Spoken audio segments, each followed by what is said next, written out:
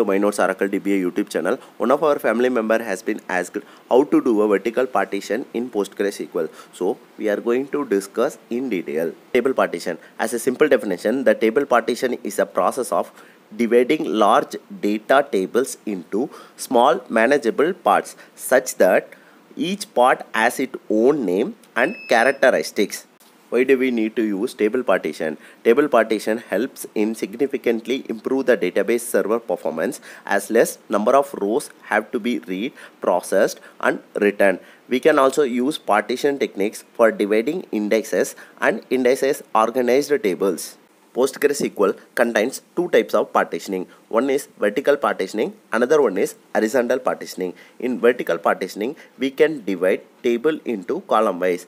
In horizontal partitioning, we can divide table into row wise. The vertical partitioning is to reduce the I/O and performance cost associated with fetching items that are frequently accessed in the table. It involves to create table with fewer columns and using additional tables to store the remaining columns. Normalization also involves the splitting of columns across tables, but vertical partitioning goes beyond that and partition columns even when already normalized. In this example, we can see a table containing product data. It has 4 columns. After vertical partitioning, we can end up with 2 tables, one for the first 3 columns and another for last column. We can link them through a shared key. Let's say the 4th column containing a long description is retrieved very rarely. We could store the second table on a slower medium.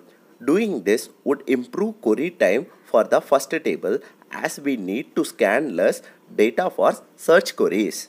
Advantages of vertical partitioning. Relatively slow moving data can be separated from more dynamic data. Slow moving data is a good candidate of an application to cache in memory.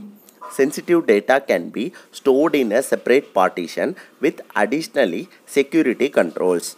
Vertical partitioning can reduce the amount of concurrent access that's needed.